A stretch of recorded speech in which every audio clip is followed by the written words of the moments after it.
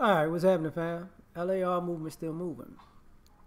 Book is entitled Lessons from a Non-Custodial Father at Amazon, Kindle, and Create Space. A link will be in the description box below as usual. This video is entitled The Cost of the Crown. Everybody want to be the king, but you got to pay the cost to be the boss, right? But the question should be, are you willing to pay the cost? Or do you know the cost? Like, every now and then, I would have these conversations about certain TV shows when I was watching TV. Why I didn't like Marlo. I thought he just wanted to be a king, but he didn't want to be the king.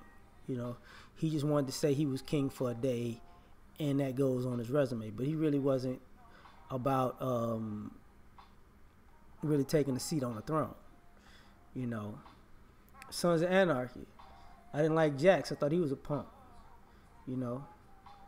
Guess living under his dad's shadow and what a king's supposed to be, but he couldn't make the tough decisions.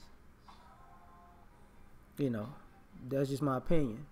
But this goes with the 48 laws of power thing. Never outshine the master. A lot of people right now want the crown. They want to be king because they want to be famous.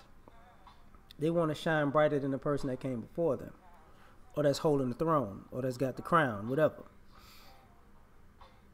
But they don't want the cost of it.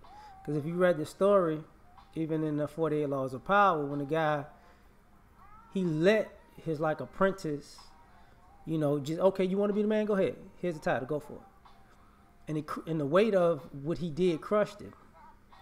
Because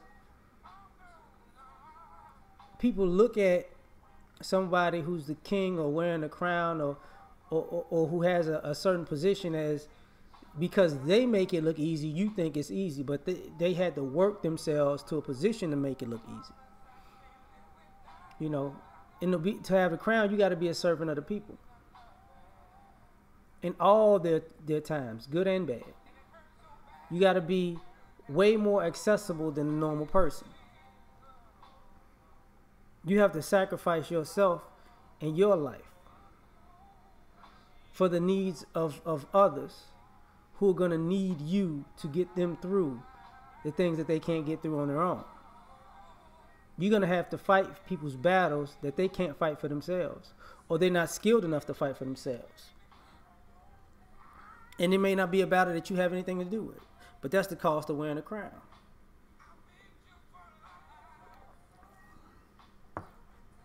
A lot of people, like, what was it, Black Panther, the lady said, I'm loyal to the throne, no matter who's on it. A lot of times, we're loyal to the idea of fame, but we're not loyal to the throne. You want to be the king or the queen, but you don't want to do king or queen stuff. And that doesn't go together.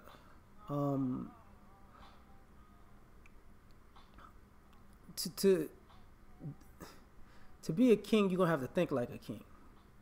And I think that's a difficult thing for a lot of people to do. That's a difficult thing for a lot of people to do. Because you have to carry yourself in a certain way. You have to interact a certain way.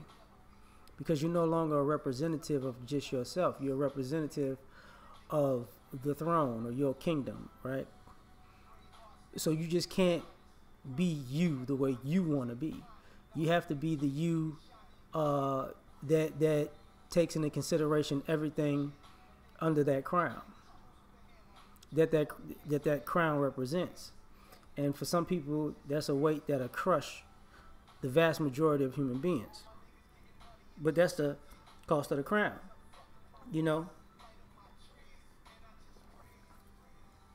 And a lot of people don't get it, but a lot of times people are watching people in positions and they're being an armchair quarterback, because if they were in that position, they wouldn't do it that way. But that's the cost of the crown. You're in a fishbowl, or you're on stage.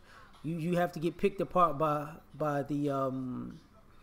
people watching what's going on. And they don't actually know the full story.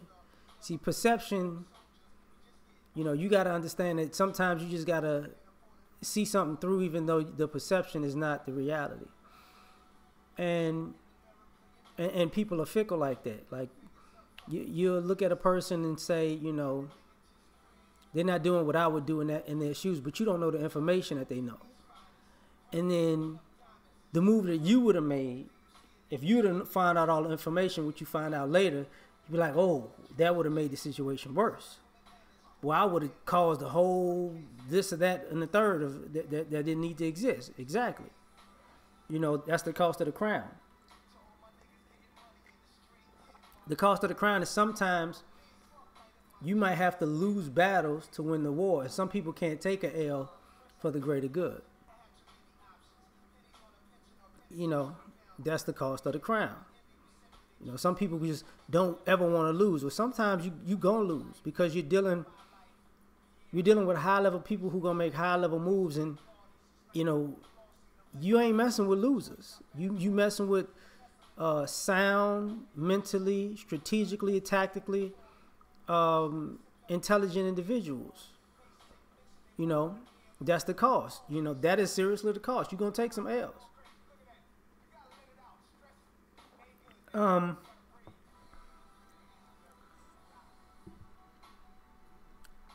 The cost of the crown is doing things when you're exhausted. Doing things when you don't want to do them. Doing things when you had planned to do something else, and guess what? Duty calls. So what you wanted to do just went out the window. You might not ever get to fulfill your plans in life because you got the crown on. You're needed somewhere else. The cost might be you might live with some things that you didn't want to bear. Whether they be positive or very much so negative. You might have to go to your grave with something that may eat you alive. That's a cost of the crown. People don't want to talk about that.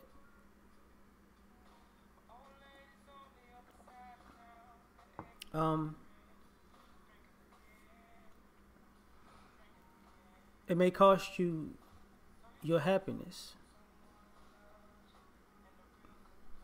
It might just, Now, I think in our community, we have a different way of looking at things because the people in our community who are in power positions just want to be in the powerful positions. Because, at some point, you have to pass the torch. And in an American sense, that's actually one of the things that made America great, was they put time limits on the crown, like basically the presidency and stuff like that. There are time limits. You can't be a monarch forever. You got to go. But in general, like in some ways, and it trickled down, and it basically infused capitalism the same way. Because if you're gonna be in a spot for so long, if you're unproductive, you got to go. Like, that's why people can be fired. They have boards that sit over stuff. But in our communities, we have people who you would consider in leadership positions who just wanted the crown for fame, and you don't see any results, and nobody can get rid of them. And this is what, and the problem with that is, this is what some of us aspire to be. Just somebody to sit on the throne with a crown and really be useless to the people. So, not a good look, but that's a reality. And this is why you see certain issues with our community, whether it's in America or from here all the way to Africa, because certain people won't get out the way. But that's another cost of the crown, is that you're going to have to, you're going to have to sacrifice the power, because it's not yours to begin with. You're not if you're a king, you wear the crown, you're not you're a service. You're a servant to the people, but it's not yours for keeps. You're holding it for the next person. You know what I'm saying? Like it's not yours forever and a day. You know, people thinking like Killmonger, like there'll never be another king. No, you got to be another king. You know, you can't be. You know, that's the cost. You know, power corrupts. Absolute power corrupts absolutely. And until we realize that, you know, part of the crown, the cost is you got to give it up. And if you can't be willing and humble enough to say, hey man, my time is done, take this crown and take it from here, whatever, because a man's home is his castle. Whatever castle that you have will always be ruined. You know, but you know the crown has a cost, and I just want to talk about something different. So I always do talk about something different, but this is just something else. So we out, yo. Peace.